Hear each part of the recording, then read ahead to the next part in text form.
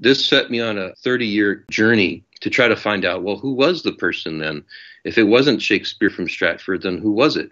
I'm certainly not alone in this. There's been millions of people over the centuries, really, who have been obsessed with this question too, from Mark Twain to Sigmund Freud to Walt Whitman to Charlie Chaplin, just so many people over a long period of time who've questioned the authorship of Shakespeare.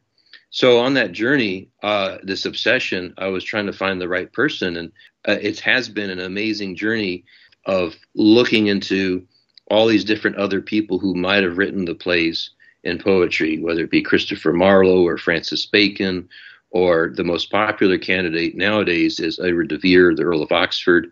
But there's been many, many others. I think if you go on Wikipedia, you can find, I think there's like officially 80 candidates who have been proposed as to be the true author.